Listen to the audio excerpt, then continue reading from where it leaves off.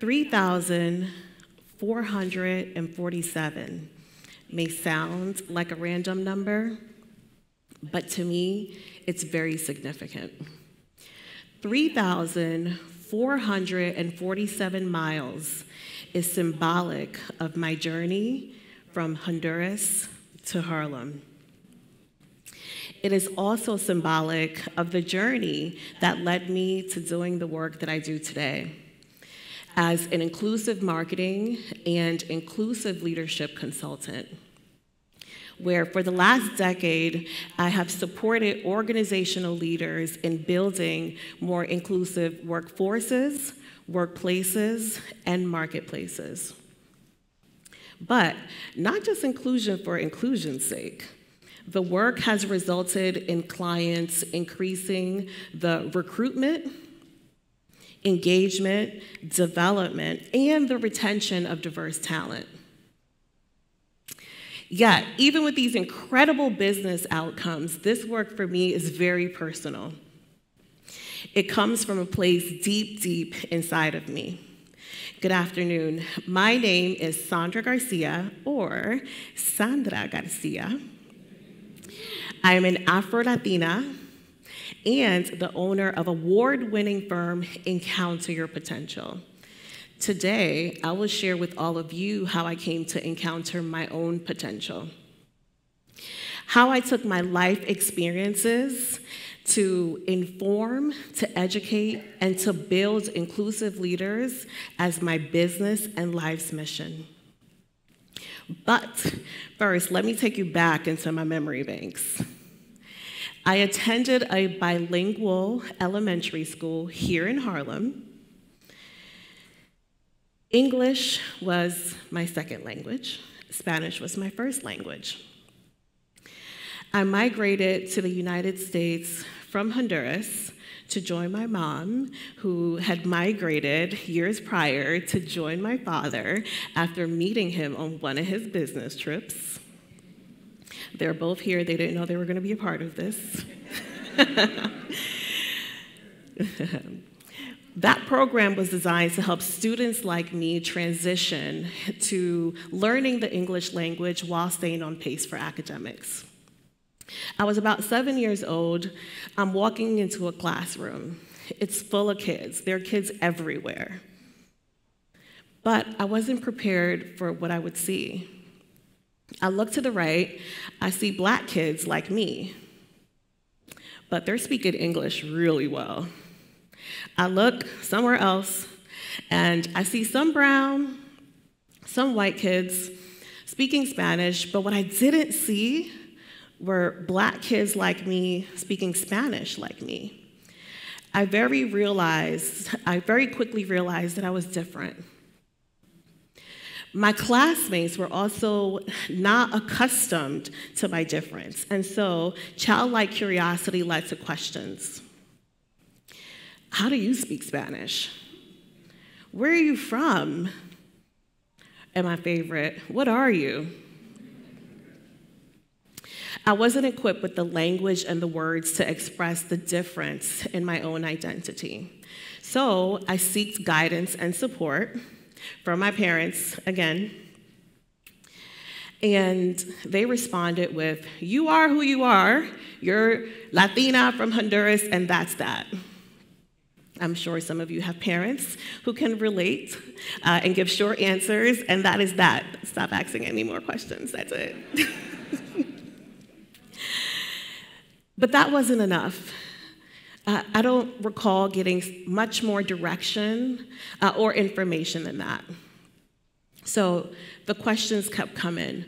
But I also struggled with my identity for a few years. And that played out by suppressing parts of my Hispanic identity, which included not speaking Spanish as often as I could have. My parents would speak to me in Spanish, and I would respond in English. Mommy would say, "Terminaste tu tarea?" And I would answer, "Yes, Mommy, I'm done with my homework." If you think about it, that little girl suffered a silent, slow death of sorts. I hid parts of me that were confusing to others. I suppressed the parts of me that would lead to questions. It became easiest for me to lean into my Black identity because when I walked down the street, that part of me was undeniable. And the questions kept coming, but they only evolved over the years. At my predominantly white college, my skin would lead to questions like, Garcia, is that your adopted last name? Disrespectful. When I made my way to corporate, the questions evolved to, Garcia, is your husband Hispanic? I would always answer truthfully, no, no, no, I'm 100% Latina, Garcia is my birth name, I'm just Black and Latina, I'm Afro-Latina.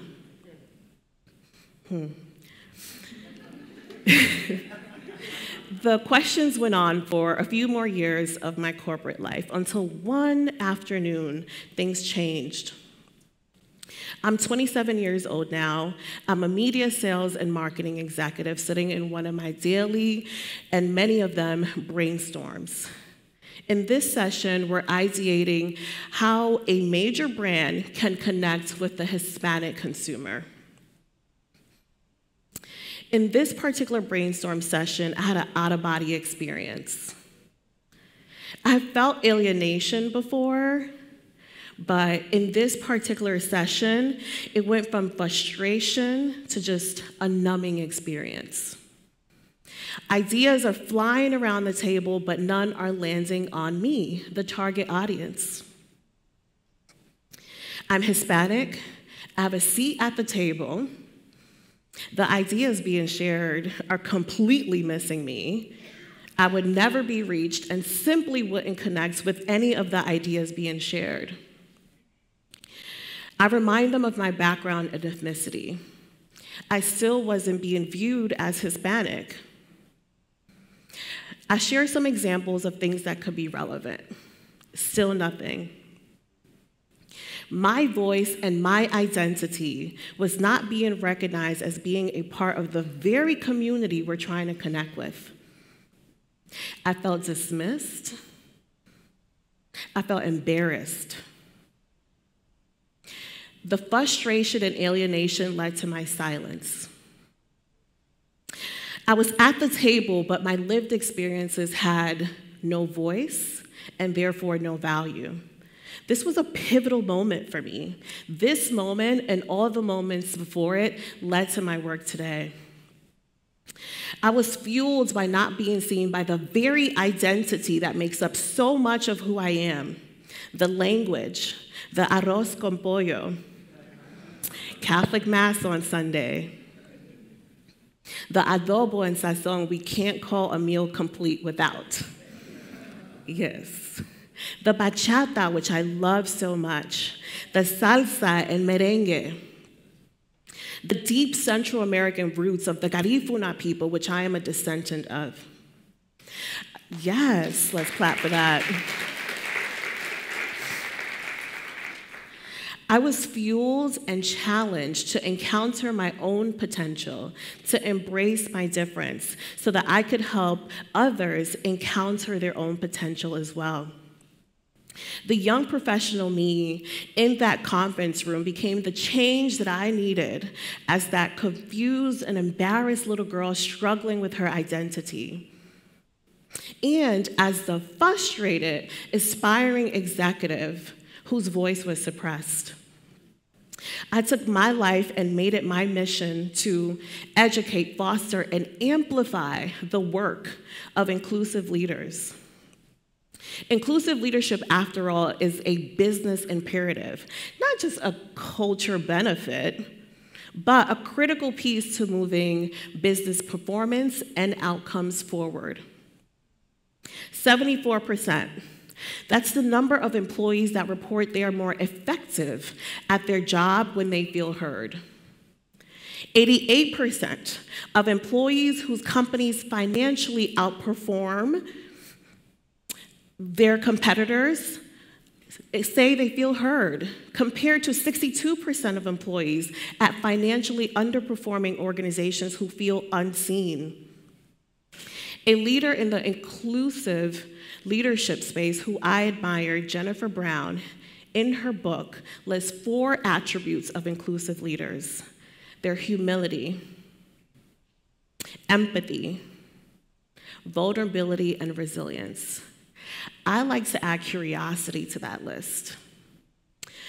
But not the childlike curiosity that inadvertently harmed me for years.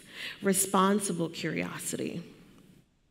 Responsible curiosity helps adults avoid risky and potentially dangerous behaviors like cultural insensitivity, invasion of privacy, I heard that over there, stereotyping, performative allyship, and the emotional labor of those on the receiving end of constantly being the subject of others' curiosity and who may feel the weight of educating and explaining themselves repeatedly. I have felt this way too many times. A responsibly curious mindset is important for leaders looking to create environments where people feel respected, valued, seen, heard, emotionally safe, and able to bring their best selves and their best work to the table. Their best work has a direct impact on your bottom line, and what leader wouldn't want to reap the benefits of an employee's best work? My best work in that moment, in that Midtown Manhattan conference room, was my lived experience. Not only as someone who identifies as being Hispanic, but as an Afro-Latina who's experiencing the world through a unique vantage point, which was not considered that day. The cost of lack of inclusion is too high for leaders and too costly for organizations. It can cost you several million-dollar ideas. It can cost you a new client. Or, like in my case, it can cost you the loss of a strong talent who decides to branch off and become an award-winning inclusive marketing and inclusive leadership consultant. Yes. Instead. So, build our stronger inclusive leadership muscles is important. So how do we do it? Let me share with you 4 ways how. So first, self-reflection. Start by understanding our identity and how that impacts our leadership styles. And without shame, understanding our biases, recognizing that we have them, recognizing which we have, and then also doing the work to overcome them. Second, measure progress.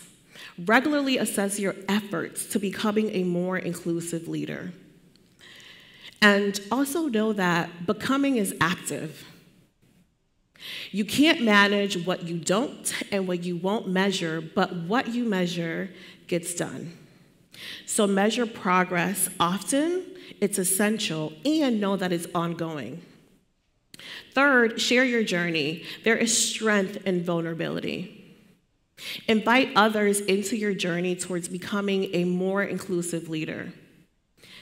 Give vulnerability, and you give liberty to the people around you to be themselves, to bring themselves, and to be able to bring the unique perspectives which makes ideation, brainstorm, development rich.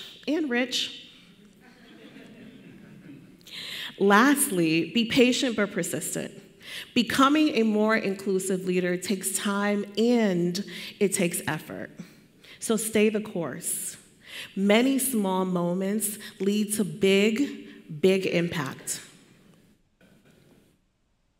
And while you're at it, celebrate your wins. Every small step leads to positive change, can lead to positive change. When you move in an inclusive manner, you help someone feel seen. 7-year-old me, 27-year-old me would thank you. Today, 37-year-old me and 7-month-old him